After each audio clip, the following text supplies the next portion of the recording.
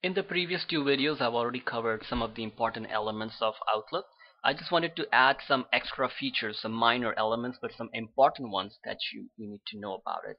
The first thing is when I'm writing a new email and I'm trying to send it to somebody, and whatever the subject.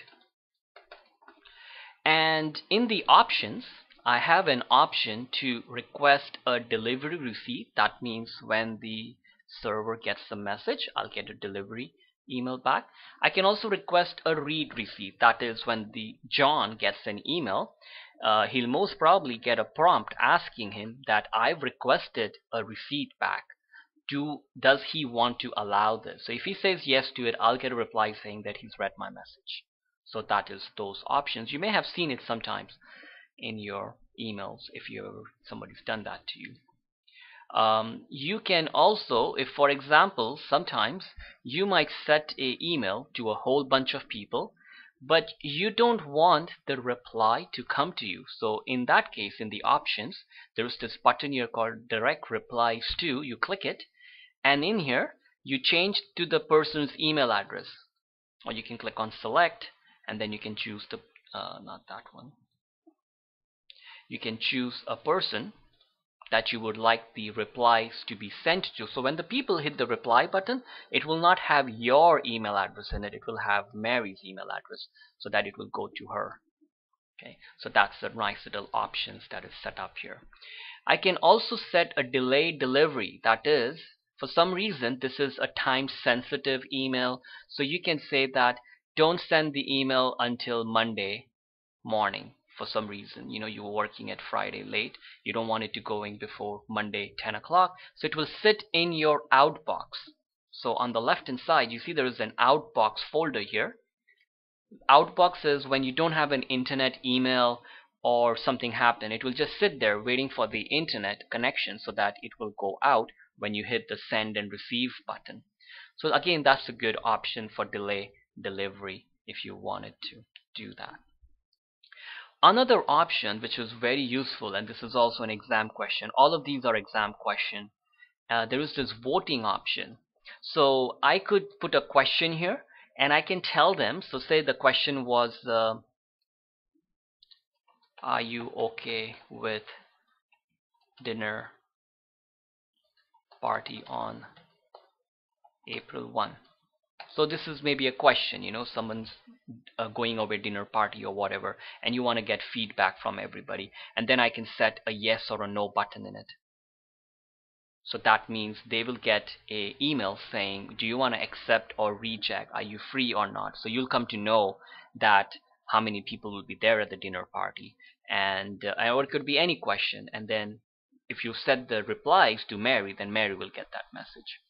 But in here you can also go to custom, because in the yes and no, actually I can start putting something else. So say for example, I wanted to ask them what date works for them, so I can choose here April 1 colon April 2 colon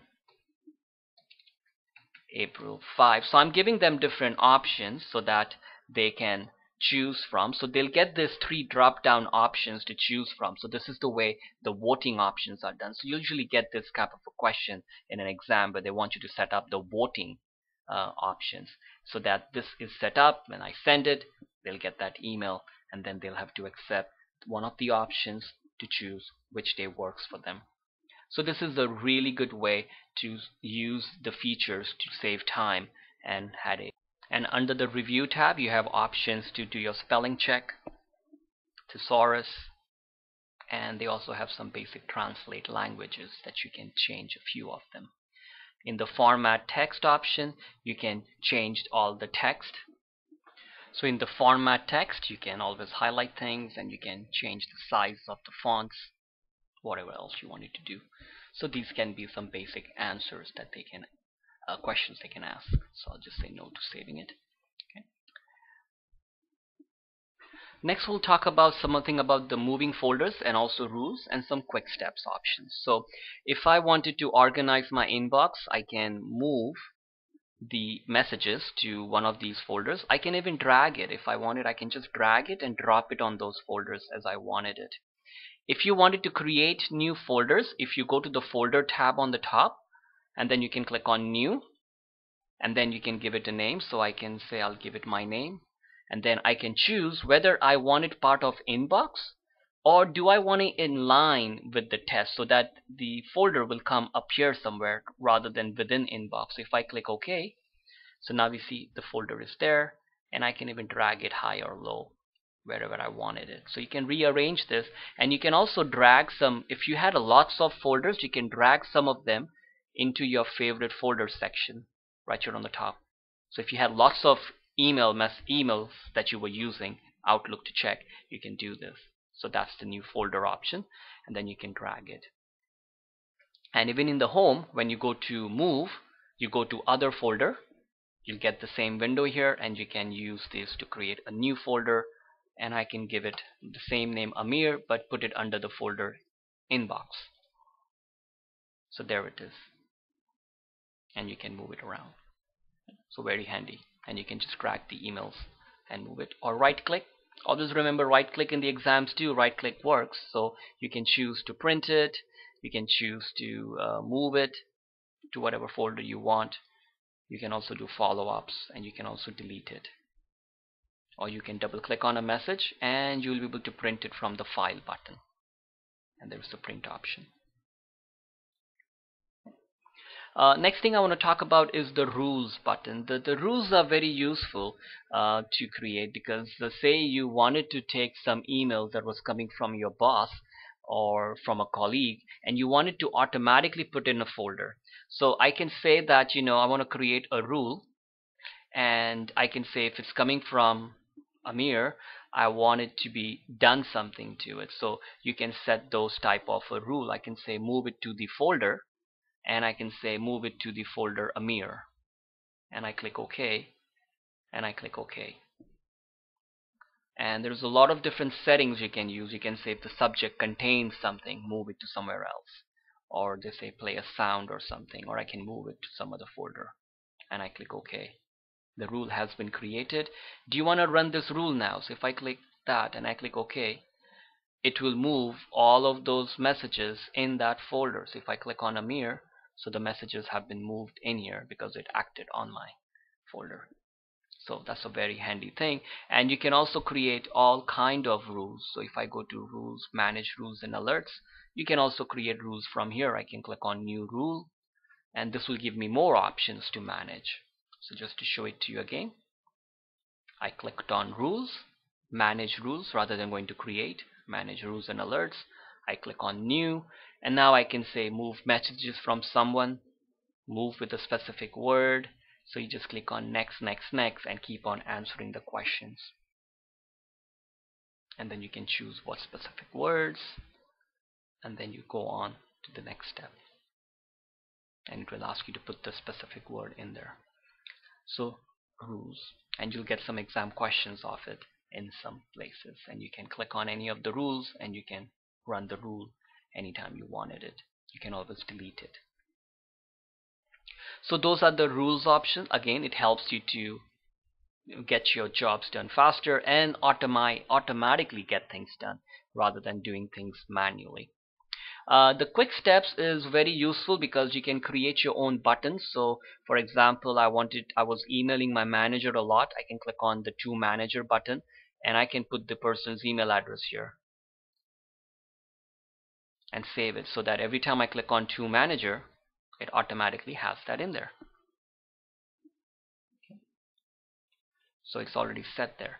I can also use the team email, so then I can put it as one of the test accounts, so that whenever I click on team email, it will automatically have them in the TO section. So this is very useful. And you can also choose the reply and delete. That means I want to reply, and as soon as I hit the reply and send it, delete that original message. And you can go to the quick steps more option. These symbols stand for more, and you can add your own here, other quick steps in here. You can create duplicates and then put something else to it. So the quick steps are also very useful. And the last thing I want to talk about in this video is about templates. So sometimes you want to have a message created with a certain words that you want to use all the time. So you can create a new email and you don't know who you're going to send to, but say you're going to have a mess title, so appointment notice, and then here you type your message. And you can put things like you are appointed to whatever, so it could be a lot of things, and then you just leave some words where you're going to type the person's name in there. Now once you have this, you want to save it as a template, so I click on File, Save As, and there is a name there, so you can give it a meaningful name.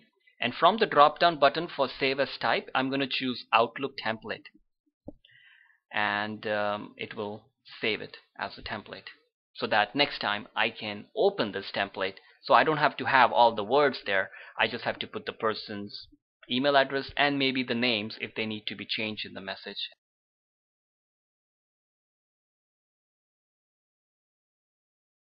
And I'll close this, and I don't need to save this, I'll say no to it. And when I want to write a message using that template, I go to New Items, More Items, and then I click Choose From, and I'll say I want to choose Look In, use templates in file system, and there is my appointment notice, and I can open it or double click on it, and there it is. So then I can just continue on. So this will also help me to make it a little easy. I don't know why the signatures came up twice, but you can always delete them. You can do that. So again, another way to get your jobs done faster by creating templates. And I just remember two minor things about contacts. So say I got an email from somebody, I can right click on it and I can add it to Outlook contacts, so I don't have to do anything. It will be added very easily. And if you had contact list in your email or in your Gmail or Hotmail and you wanted to incorporate it in your Outlook, you can import it. So when you go to Gmail in your contacts or your Hotmail, you'll be able to export your contact list. And from Outlook you go to File, Open and Export, and then choose the Import Export option, and then you tell it that I want to import from another file. You click Next, and then it usually will save your contacts files in a comma separated value CSV format. Click Next. Now browse to where you saved that file in your computer and then just open it, and it will allow you to add your contacts to your Outlook very quickly. And you can choose whether you want to create duplicates if you already had contacts. So I hope in this 3 video you got a really good sense of Outlook 2013, and also if you know all these things you can easily pass the test. And I'll see if I need it, I'll make a separate video just talking about exam questions. Thanks for watching. Not that one. You can choose a person that you would like the replies to be sent to. So when the people hit the reply button, it will not have your email address in it, it will have Mary's email address, so that it will go to her. Okay, so that's the nice little options that is set up here. I can also set a delayed delivery, that is, for some reason this is a time sensitive email, so you can say that if somebody's done that to you. You can also, if for example sometimes you might set an email to a whole bunch of people, but you don't want the reply to come to you. So in that case, in the options, there's this button here called Direct Replies To. You click it, and in here you change to the person's email address, or you can click on Select, and then you can choose the that means when the server gets the message, I'll get a delivery email back. I can also request a read receipt, that is, when the John gets an email, he'll most probably get a prompt asking him that I've requested a receipt back. Does he want to allow this? So if he says yes to it, I'll get a reply saying that he's read my message. So that is those options. You may have seen it sometimes in your emails. Don't send the email until Monday morning. For some reason, you were working at Friday late, you don't want it to go in before Monday 10 o'clock, so it will sit in your outbox. So on the left hand side you see there is an outbox folder here. Outbox is when you don't have an internet email or something happen. It will just sit there waiting for the internet connection so that it will go out when you hit the send and receive button. In the previous two videos, I've already covered some of the important elements of Outlook. I just wanted to add some extra features, some minor elements, but some important ones that you need to know about it. The first thing is when I'm writing a new email and I'm trying to send it to somebody, and whatever the subject. And in the options, I have an option to request a delivery receipt.